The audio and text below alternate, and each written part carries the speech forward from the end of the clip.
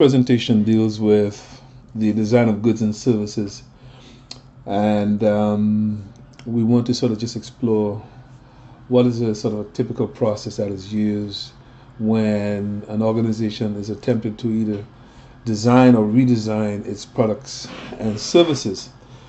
Now, all we have to do is to just think for a moment over the last 10 years or so. I think about certain products and how they've changed. For example, the cell phones. Remember how when cell phones used to be this sort of huge piece of equipment that we used to have to attach to our heads?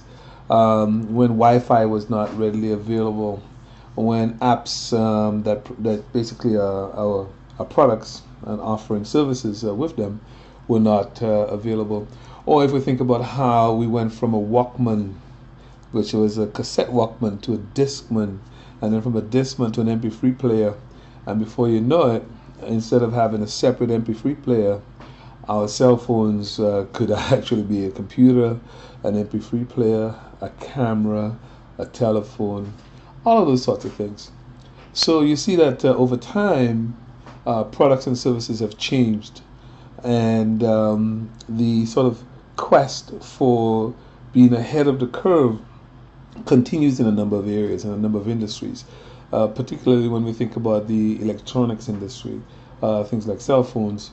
We see new products being introduced almost on an annual basis, and in fact, it's even possible that we could see new cell phones being introduced every 6 months. So here's a case where some of these companies like Samsung and Apple, Motorola, etc., BlackBerry, are competing on the basis of design. And of course, there's some other aspects of their competitive strategy, but certainly the design of goods and services, particularly goods in that context, is of extreme importance.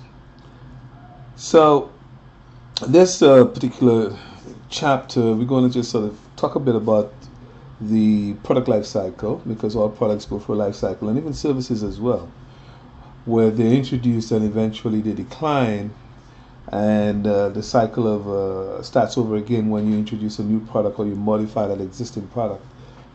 We want to get you familiar a little bit with the product development system.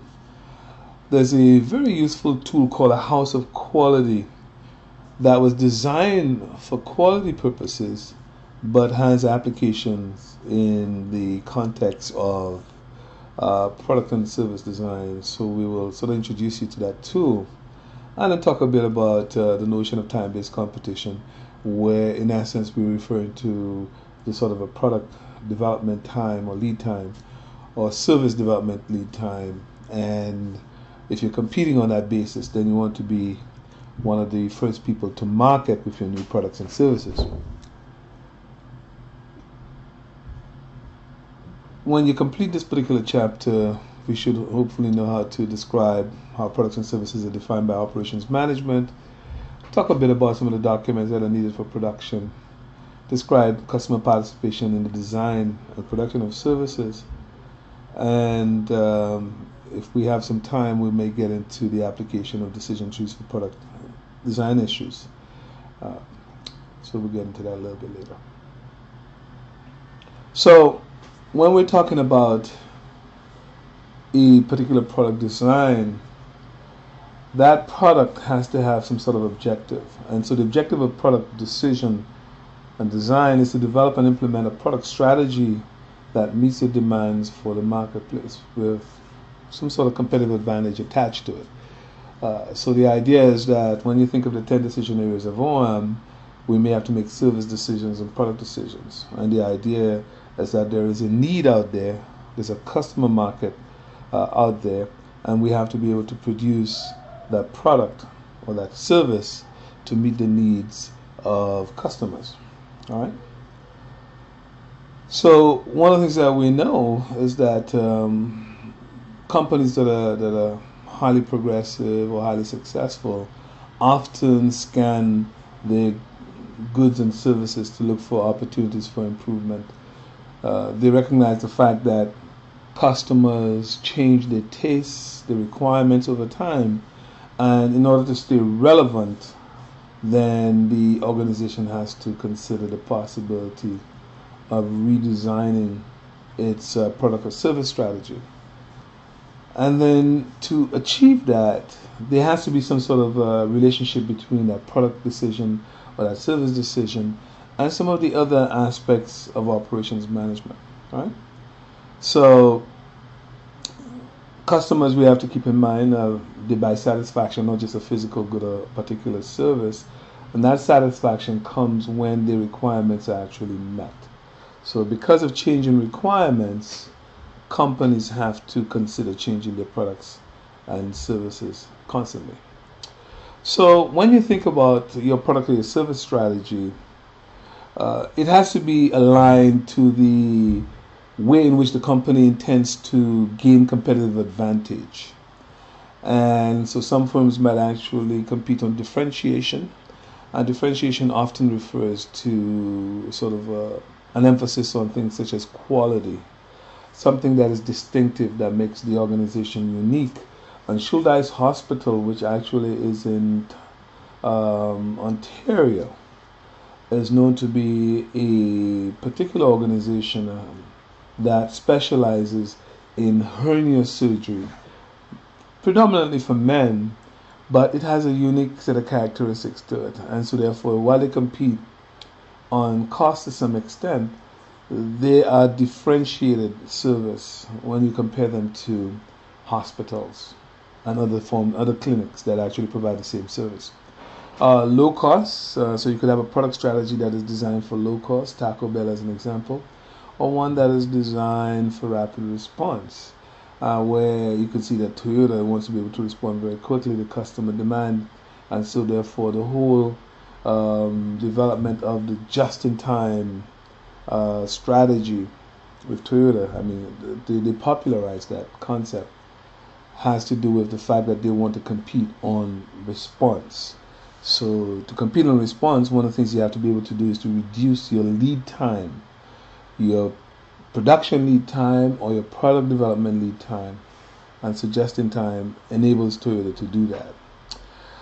We must keep in mind that products and services have life cycle, and if we didn't pay attention to that, then we would never know when the product is no longer relevant to a market, when the product has sort of reached a mature stage, and therefore we may need to reconsider our competitive strategy in a case like that. So it's important for us to at least be aware of the notion of a product life cycle. And the typical product life cycle sort of looks like this, where we have an introductory stage, a stage where there's some growth that happens, the product matures, and then eventually declines.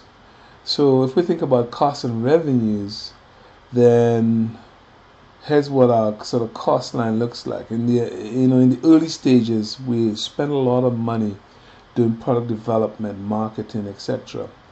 And we're making some design changes. Eventually, the design stabilizes, and after stabilization, then we begin to see the development and production costs sort of stabilizing. In other words, you're not spending any more money on development, but you will be spending money on production, obviously. What happens now is that in the early stages, your sales level are pretty small, but then they eventually grow, and they reach some sort of pinnacle, and then after that, we begin to see sales declining slowly, and eventually, perhaps a competitor introduces a new product that is a substitute for what we're selling, and then that product might actually phase out. Nobody's buying floppy disk anymore. Nobody's buying the Discman or the Walkman anymore. Those things, the sales are pretty much zero. All right, unless you want to be able to play some of your old cassettes, and you might still have some use for a Walkman. The Sony Walkman was the standard at the time. What happens now is, if you actually look at the difference between your sales and your costs, we see what happens in terms of our cash flow. So here, because costs exceed sales, we have negative cash flow, and at some point the two things sort of even out, where we have zero. So those two lines where cost and sales actually intersect should sort of be right over this point right here. And then beyond that, we start to grow some we start to see some positive cash flow, and eventually we have some net revenue or profit when you remove some of the other costs involved. All right.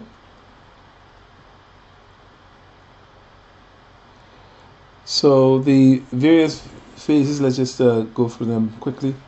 You have the introductory phase where essentially you're doing some product development, some research, maybe modifying a preliminary design, finding who your suppliers are going to be so that you could establish some sort of long-term relationships with your suppliers.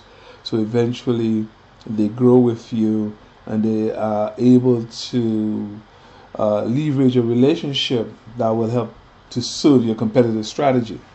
In the growth phase now, the product begins to stabilize. We start seeing a trend in terms of increasing revenues.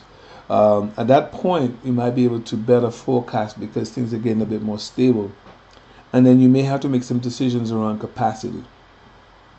If you're seeing growth in your sales, you may have to consider adding capacity, whether or not it is long-term capacity or adding capacity by using other things such as subcontracting, using contract manufacturers and so on.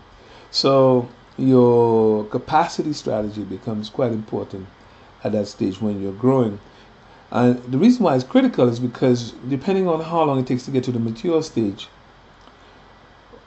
at that point you won't be adding any extra capacity. But when you start getting to the decline stage now, you may find yourself with excess capacity. And sometimes that capacity is so expensive, it is very difficult to shed that excess capacity. So while you're growing, you may want to increase your capacity. You have to have a strategy that allows you to be able to reduce your capacity when you will need to, eventually when the product now gets into its decline stage. All right.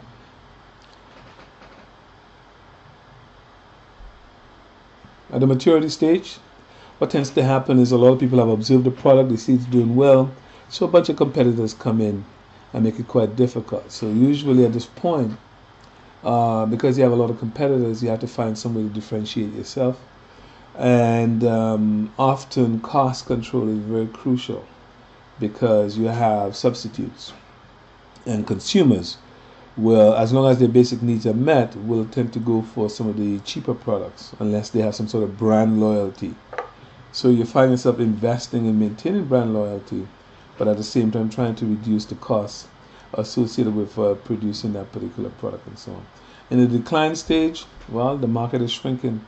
So at some point you may want to actually consider terminating the product offering or doing some sort of redesign of that product so that it could actually find itself going through a new life cycle. So why is it that companies have to now focus on product design or service design? Where are some of those opportunities? And so there are a number of factors that drive that. One, of course, has to do with the fact that customer needs are changing, and the reason why customer needs change is because sometimes we experience economic change. So if we're in an economic decline, people are looking for lower cost products because they need to be able to stretch their budgets as much as possible. Sometimes you have sociological and demographic changes. If a neighborhood is changing where it's becoming more ethnically diverse, the products and services that you offer now to that neighborhood has to reflect that diversity. Sometimes technological change happens, as we see in terms of once Wi-Fi became readily available, then we begin to create new products, right? Once we're able to store information in a lot of information on very small devices, then portability, of course, became a major thrust. And so we see the whole use now of cell phones, not just as a talk device, but also storage device. So now your Apple iPhone could have 64 gigabytes of storage, or 16 gigabytes of storage, or 8 gigabytes of storage. So now we're able to store information on very, very small devices. Political change could happen where one particular government might be very pro-environment and may actually enact some new legislation that really reinforces that, and so therefore that then puts pressure on companies to redesign their products and services if you have new regulation that requires stricter environmental standards. Market practice, professional standards. So if standards change over time, then you will find that the organization may be forced to respond. So that happens a lot in the housing market, where after hurricanes or major disasters, all of a sudden the building codes change, and so that new products and services have to now be provided so that these houses can meet those new requirements, right? New products are important because they often are responsible for a significant chunk of the sales of a company.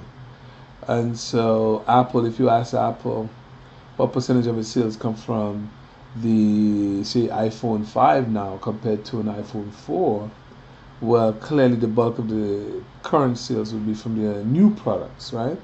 Or its new tablet or whatnot. We're talking about Apple TV, etc., and so forth. So there is some correlation between sales and new product introductions, and so as a result, firms do try to introduce new products because it drives their economic performance. What does a product development system look like? Usually, it's not, while this looks like a fairly linear process, what we tend to have is that we generate a number of ideas, and the ideas are sort of triggered by the need to respond to many of the factors that I talked about earlier. So if we generate a number of these ideas, and we then sort of try to do some matching between customer requirements and these ideas. So we say, yeah, we could create a device that allows us to speak, wirelessly, and then we have the technology to be able to produce that. So now let's consider creating a phone for customers, for people, and therefore we would ask the questions, well, what would customers actually want? So based on their requirements, we now go through and develop some specifications, what we call functional specs, and so things like, you got to be able to speak through it, you got to be able to recharge the battery of the cell phone, you want some good clarity and so forth. And people must be able to, it must be portable, So these are some kind of functional specs. And then on the product specs, then you might actually get into the aesthetics of it, the size of it, the speed of it, and some of the other features and so forth. So that comes in terms of the product specs. And then from that, you sort of create a kind of a prototype. You look at the design, you review it, then you test market. If the test market is quite successful, then you do a product introduction, you do some evaluation, you get some feedback. If you think of software, for example, when software is introduced, you get it's usually introduced as a beta version, and then you get some feedback on that software, which is now sort of taken and the feedback is used now to update the design of that particular product. All right. So in the next section, we're going to get into a tool which we call quality function deployment that allows us to take some ideas and develop new products from it. In other words, this particular tool is a visual communication tool that allows us to examine customer requirements and then translate that into a product or service design. So we'll do that in section 2 of this particular chapter.